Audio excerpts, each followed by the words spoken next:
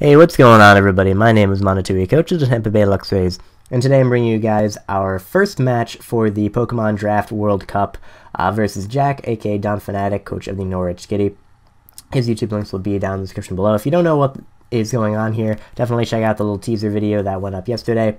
Basically, RhyQuinn hosted a Pokemon Draft World Cup. We each drafted 7 Mons with the PPL price system, but we ended up having less money. It wasn't a free draft. We ended up having a budgeted draft, and we had less money to draft 7 Mons. I think it was like $80 million or whatever. So that was a lot of fun. And this is going to be our first match in that little tournament thingy, round-robin type thing. Whoever wins or does good enough for this moves on to the next segment, which is really cool. But anyway, for a quick rundown of our team, as you can see, we have the 6 here: Mega Heracross, Gengar, Clefable, Gliscor, Seismitoad, Houndoom, and then not seen on the field currently is a Cloyster that I ended up drafting. I'm not going to do in-depth team builders for this, but I will go over the team that I brought for Jack. So this team consists of sub-3 attacks, Adamant, Mega Heracross. That puts in a ton of work on his team. As you can see, he has no good switch into it whatsoever.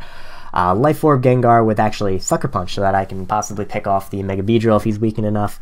Standard spread, not Calm Mind, but standard spread Clefable with Moonblast Flamethrower, Soft Boiled, and then I think Calm Mind? Not Calm Mind. Maybe Calm Mind. I think it was Calm Mind, yeah. I had Calm Mind over T-Wave because he had the Steelix to switch into it every time and I wanted Flamethrower.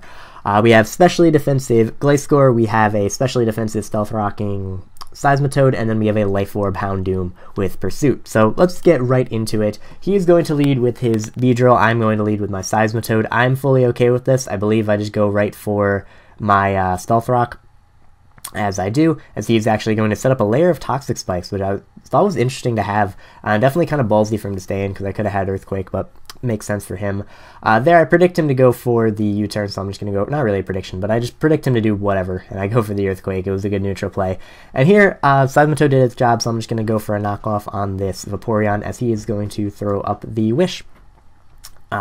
Which is totally fine, but I cannot do a lot of damage to this thing, so I'm just going to go out into my Clefable, which should be able to beat this thing 1v1, as he actually reveals the Acid Armor, which is kind of scary, but I am actually carrying, that's right, I'm carrying Toxic on this Clefable, not anything else, and I freaking miss, which is awesome. So I think my Clefable set was Moonblast, Flamethrower, Toxic, and Soft Boil, because that dealt with this team really, really well. And that Toxic miss is huge, and you're going to see that come into play later.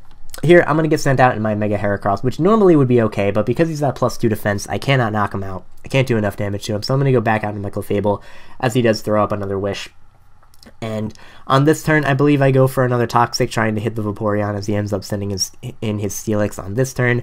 So again, that Toxic earlier on would have been really nice on the Vaporeon, because it did not have Heal Bell. So here, I'm going to make the switch out into my Gliscor as he sets up his Stealth Rock, and at this point, I can start hitting this thing with Earthquake, start trying to wear it down. Even though I'm specially defensive, I can tank the Ice Fang, as you're going to see here. I does very little damage. I'm able to eat that up.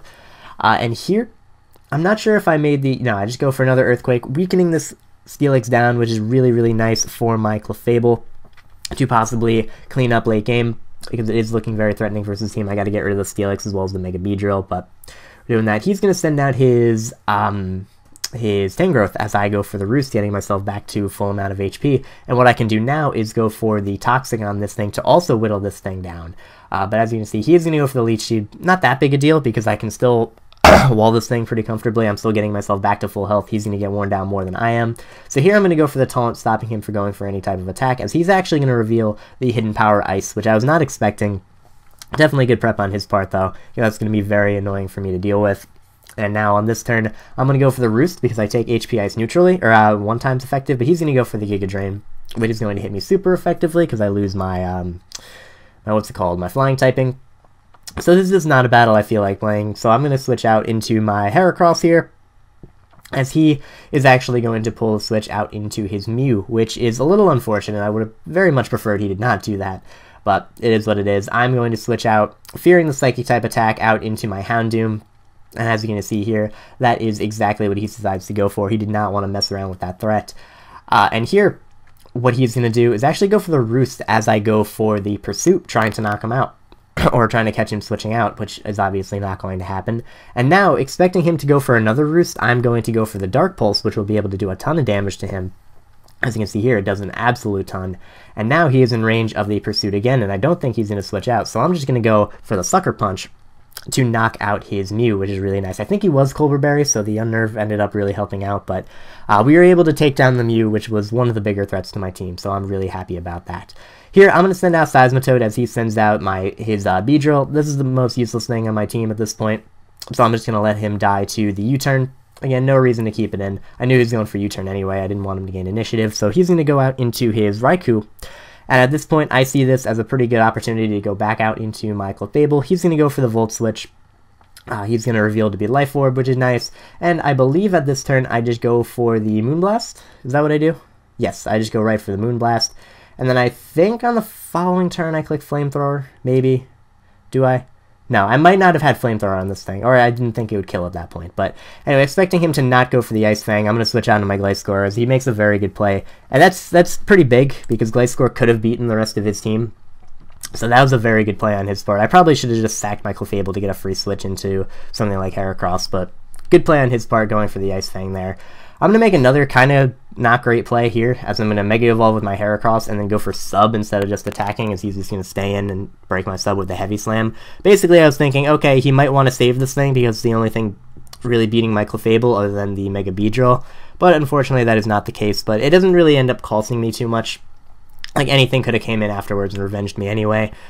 So here, he's going to send in his Beedrill. I have absolutely no reason to keep my Mega Heracross around, so I'm just going to let it die to the U-turn.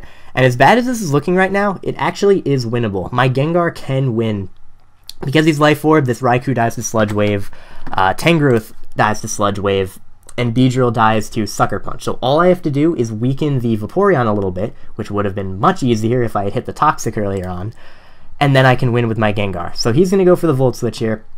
Totally fine. He is definitely in range of the Sludge Wave, like I said earlier, and he's going to go right out into his Beedrill as I go for the Soft Boiled. And at this point, I can hard switch in my Gengar. It's not going to appreciate the hit, but it can tank the hit because it is 4 times resisted. Though again, it is not going to appreciate it because I'm very frail and Jesus Christ. And here, I make another mistake. I should know that the only way I could win right now is if he's thinking, okay, he's probably going to be Scarfed, so I should switch out because he's going to outspeed me and kill me.